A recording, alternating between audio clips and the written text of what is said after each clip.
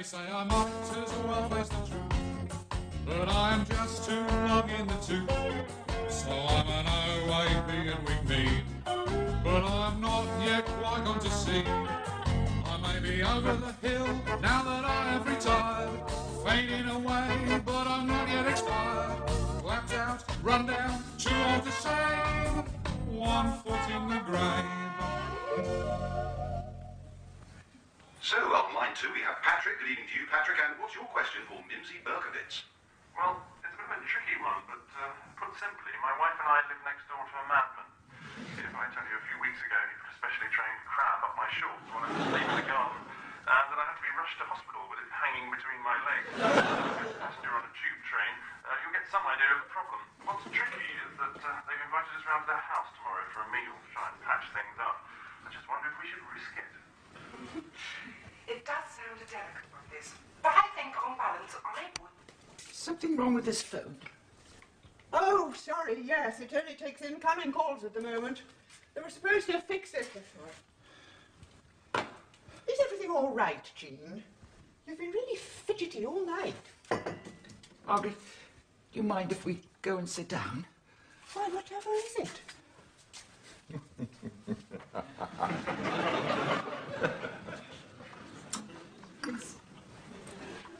Well, I think I'm going to be sick. I can hardly bring myself to even talk about it. I think Chris is having an affair. Very good. An affair? Who is? Well, you know the woman who lives 2 doors along from us? Lost her husband in that ear syringing accident. Well, a couple of weeks ago, this blew off her washing line and into my garden. You see where all this, the colour's been bleached out of the stripes down here at the bottom? Yes, but what's that got? Acne gel. Sorry? It's what Chris puts on the back of his neck every night. The stripes on his shirt collars are exactly the same. Jean, you can't be serious. His head's been on this pillow, Margaret. I know it has. I know you just think I'm being melodramatic and everything.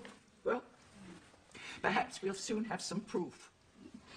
I've hired a private detective to follow him about, see if they go anywhere together. I've got to find out, Margaret, one way or the other.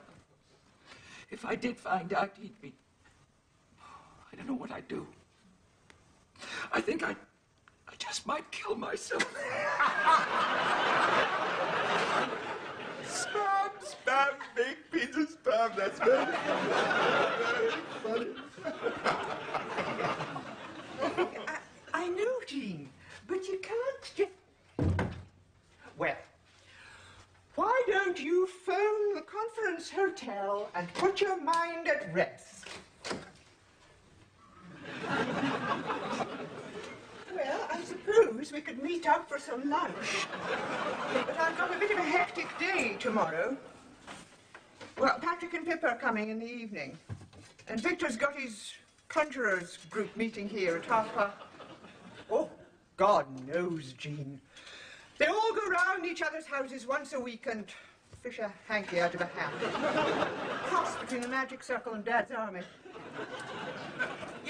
Yes, all right, I will. And do try to stop fretting. Yes. Okay, bye. Are you coming to bed tonight or what? Remember, you've got a job to go to tomorrow morning. I'll be up in time for work. I just want to test this over tomorrow, make sure it's in working order. Utterly pathetic. Oh, I trust that one with the gammy elbow isn't going to start sawing himself in half again this time. Mr. Henstridge, I'm not sure if he's coming. He had a bit of a heart scare last week. Don't we never get the stains out? It's a good job we've got a red carpet, is all I can say. What's happened there? That's not supposed to do that. I don't believe it! You can go down this time. I've had enough for one day.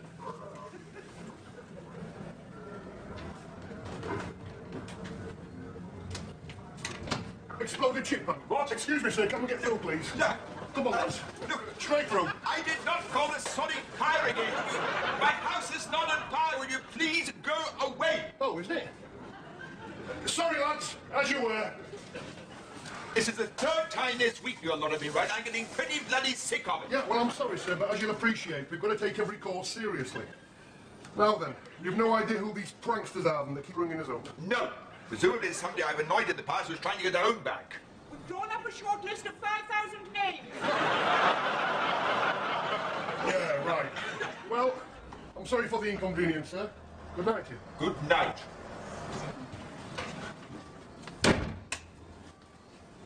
Bastards.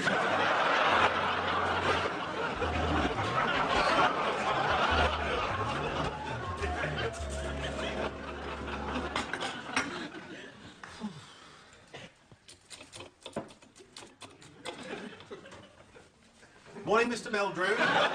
Keeping your bowels open. Sorry? Didn't see you there. Sugar Frosties, actually. Yes, I wouldn't have thought you need a laxative in a job like that. It's the old road, isn't it? How are you settling in now? All right? Very well, thank you. Picked it up straight away. No problems of any kind. Oh, good, good. That's nice, yes. No one said anything to you about Psycho Sam as yet, then? Psycho Sam? No, that's fine if they haven't. No, there's no point making you a bag of nerves before you start. That's just what you don't want. In any case, I'm not sure he hasn't had his heavy goods license withdrawn. After what happened last Friday afternoon with your predecessor. What happened last Friday afternoon? What about my predecessor? Oh, yes, it's a shame about old Bertie. Nice old chap as well. Yeah, very popular with the children. Shame about old Betty? Who's Betty? Look, what are you talking about? Anyway, I better scoot. You see, I've got to pop Auntie's sis down the road and control at 9, so see you about, I expect, and don't go worrying about articulated lorries. You'll be absolutely fine. Wait, take it. Oh, bit of a to-do out here by the looks of things. Well, bye-bye to you then, Mr. Meldrew. You've got a lollipop man in here stuck inside a smoke-filled urina. Oh, shit.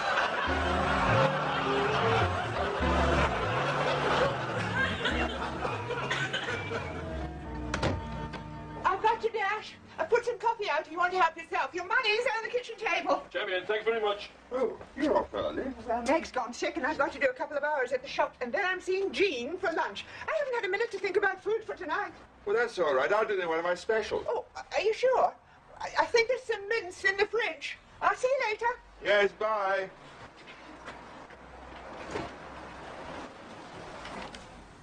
Ah, here we are. What did I tell you? My horoscope for the day. Do not, under any circumstances, go round for a meal tonight at Victor Meldrew's unless accompanied by a trained exorcist. I would ring up and cancel, but I suppose it's a bit inconsiderate, isn't it, really? Dragging him out of his coffin in broad daylight.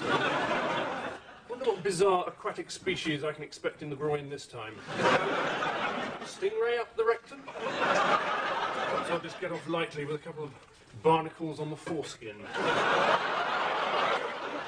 Can you see an old dirty floor cloth by the door? Yep. Well, would you mind shoving it in your bloody mouth? Oh, very good, very good. I think this is going to be one of my good ones. Now, the magic formula. 2 teaspoons chili powder in a cup of water. And 1/2 teaspoon cumin.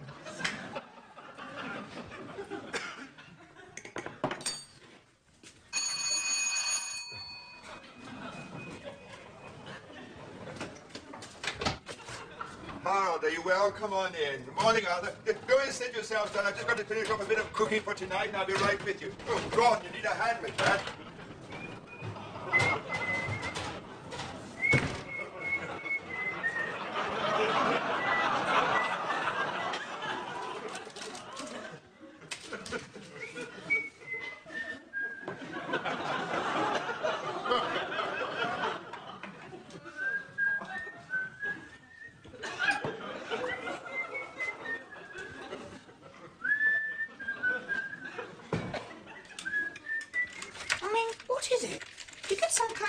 Perverted pleasure out of rowing with our neighbours. Yes. I don't think we were living in a Dennis Wheatley novel or something, the way you carry on. They're just a normal couple like you and me. trying to lead normal, everyday lives.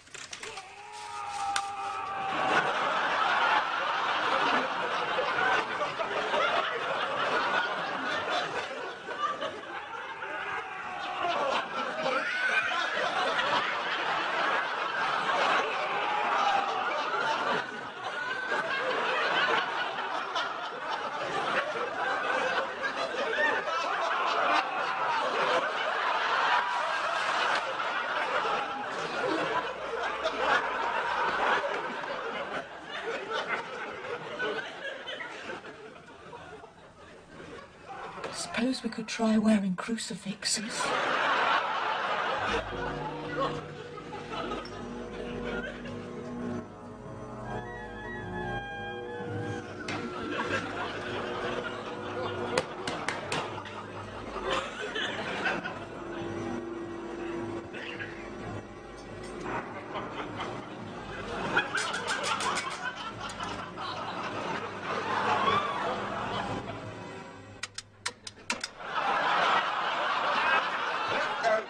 Ambulance. As quick as you can, please. Telecom. Your food, come on. Victor? Who are you ringing? What's happened? It's old Mr. Henstridge. We think he may have had a heart attack. Right in the middle of one of his tricks, he just suddenly seemed to go... Hello? Right.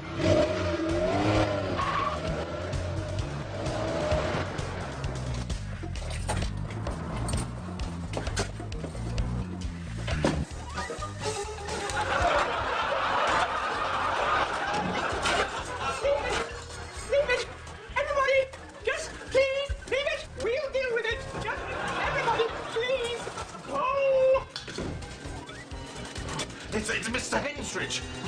Yes. We think it may be his heart. Yes, we know all about it, and we'll deal with it. If you'll just go watch it and leave it and come back for that later. Come on, out you go.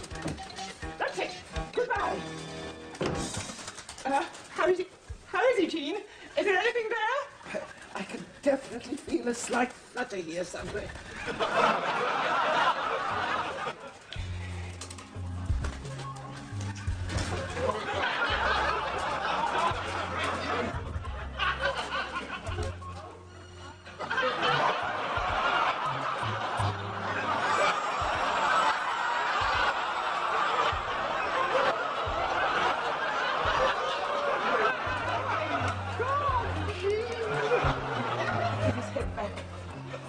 That's it. Now then.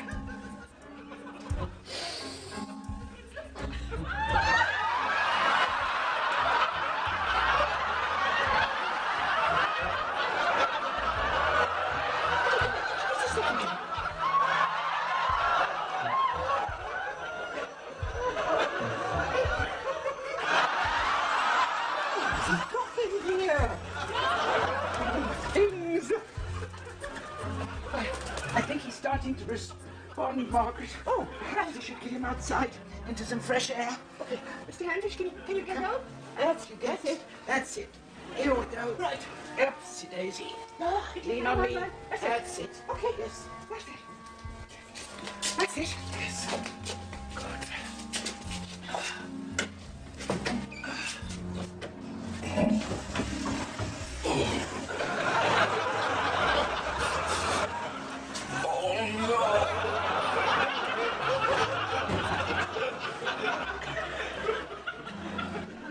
His pulse doesn't seem too bad now. Ambulances can take an eternity up here. Maybe we should get him to the hospital ourselves. Morning, Mrs. Meldrew. Anything I can do to help at all? What's happened? Is he dead? I guess we're ready to join him. Harold said it'd be a good 20 minutes yet. Will you keep that door closed? It's all under control. We've managed to get him out of there. And he seems to be all right. But Mr. Swaney very kindly said he'd run him off to hospital just to be on the safe side. You're going to be late for your next shift if you don't look lively. Look, just go. Jean and I will tidy up the mess. Are you sure? Well, look, I'll speak to you later. I'm sorry about all this. Right. You ready? What?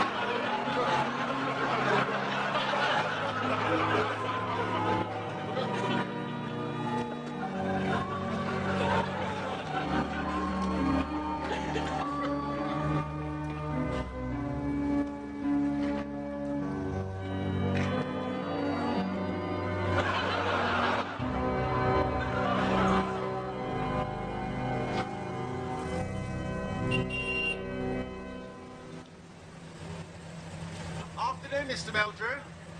You're still in one piece, then? Evidently. Oh, by the way, your old gentleman, Mr. Henstridge, was fine in the end. They gave him a thorough going over in casualty, and I'm just trying to get him home now in time for tea. Well, this isn't Mr. Henstridge. This is Mr. Matthews. He hasn't got a weak heart. But this is the chap your wife asked me to take down the hospital. To take down... Well, where's Mr. Henstridge then? When I left him, he... Oh, I don't believe it. You don't mean he's still inside the trunk? Did no one explain there what happened? He asked us to chain him up inside, said he'd escape in 30 seconds flat. After 10 minutes, it all went quiet. Then Mr. Gridley found he had lost the key, and Mr. Matthews here passed out from shock. I told them to keep searching where I went for an ambulance. I mean, surely to goodness, someone must have... Oh, God! He's in there now for my bloody eyes!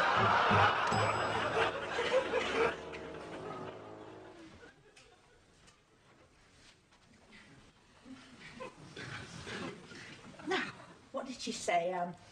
This one's mayonnaise, this one's blue cheese, and I think this one's Thousand Island. So what's this one, then? I think that's an ashtray. Looks suspiciously like pigeon droppings to me. If you're going to keep making disgusting remarks all night, you're going to get this lot right in your face. And can you see a butter knife at all? Well, there's bound to be one around here somewhere.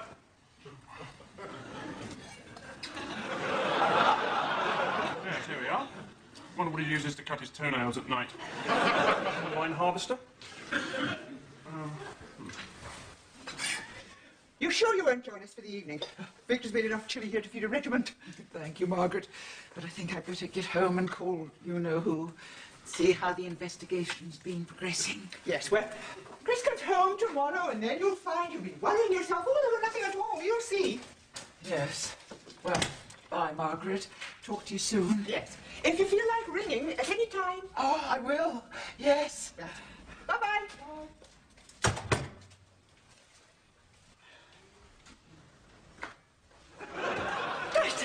Sorry about that. Now, I expect Victor will be a while yet, and I've still got a couple of things to see to in the kitchen, so you just make yourselves at home. Yes, I'll just settle down and get comfortable sitting on this machete. It's like spending an evening at the Munsters coming around here. I don't know what nameless horror you're going to come across next.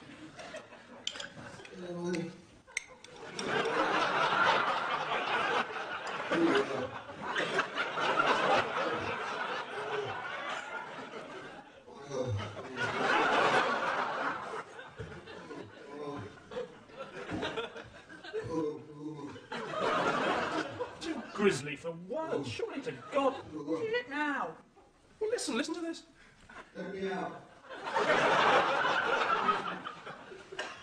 Yes, very good. You should be on the Paul Daniels show. Paul, that wasn't me, you witless woman. Can't you display my ventriloquial dexterity? There's someone in a bloody trunk. There's a body inside here. What? God. I can hear chains rattling inside. In the name of God, what kind of a sadist is he? Here we are.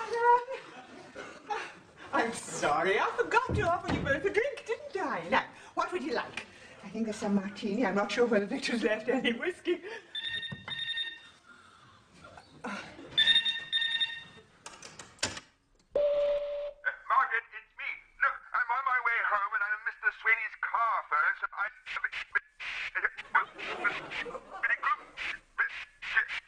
Mr. Henry is still inside my big trunk in the sitting room, tied up in a bag with handcuffs on it and everything. I'm sure that, for God's sake, as soon as possible, before that gormless twerp and her husband next door drop in over there. Do you know where the key?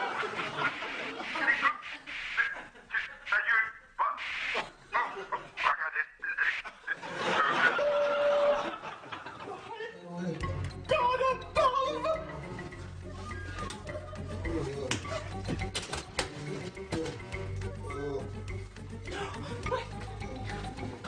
We need someone who can get this thing open.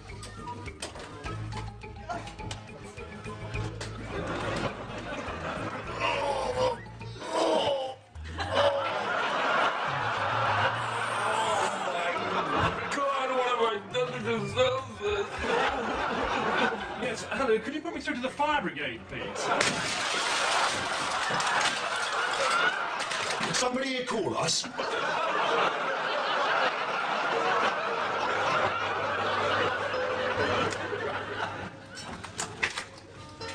No reply from the War Boys residence. Must be on the way.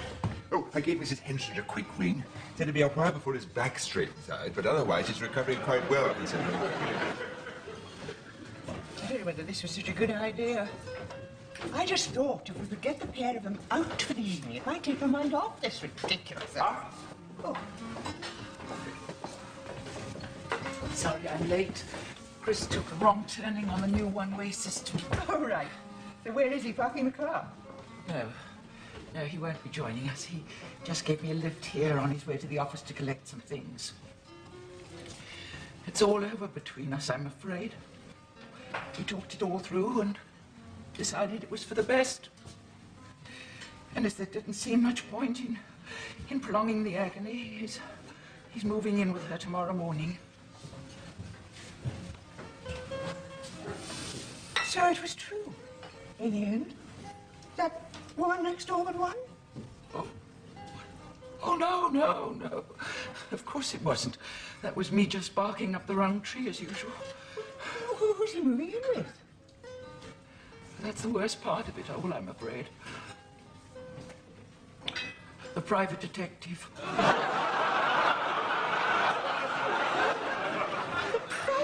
Apparently he spotted her after the first couple of days following him around. They got chatting. He said it was silly of them to keep taking two cars everywhere when they could both go in his. Seems they just hit it off together straight away. Everything's gone just as wrong as it could have, really. Yes, it generally does. One thing you can be sure about in life, just when you think that things are never ever going to get better, they suddenly get worse.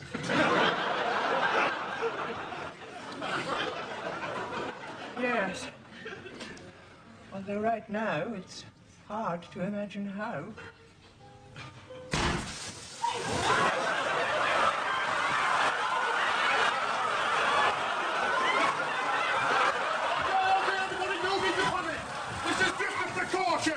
Somebody upstairs has set fire to a table cloth with his candle. Are you all right? Rushing through that door?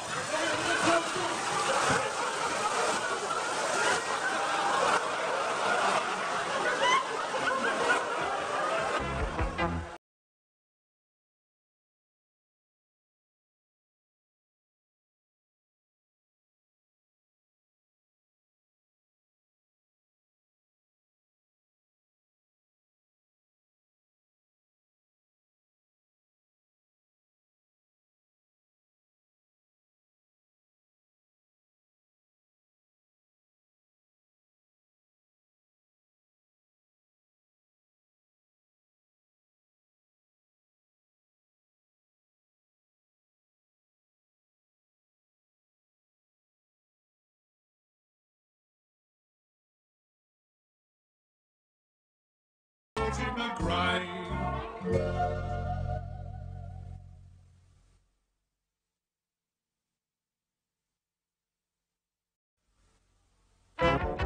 They say I might as well face the truth, but I am just too long in the tooth. So I'm an OAB and weak need, but I'm not yet quite gone to seed. I may be over the hill now that I have retired, fading away, but I'm not yet expired. Clapped out, run down, too old to save, 1 foot in the grave. So, on line 2 we have Patrick. Good evening to you, Patrick, and what's your question for Mimsy Berkowitz? Well, it's a bit of a tricky one, but put simply, my wife and I live next door to a madman. If I tell you a few weeks ago he put a specially trained crab up my shorts while I was asleep in the garden, and that I had to be rushed to hospital with it hanging between my legs. As a passenger on a tube train, you'll get some idea of the problem. What's tricky is that they've invited us round to their house tomorrow for a meal to try and patch things up. I just wonder if we should risk it. It does sound a delicate one, this. But I think, on balance, I would. Something wrong with this phone?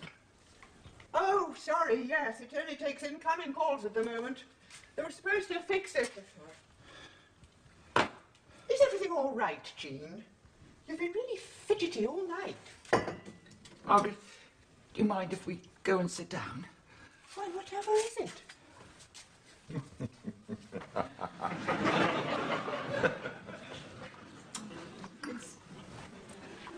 Well, I think I'm going to be sick. I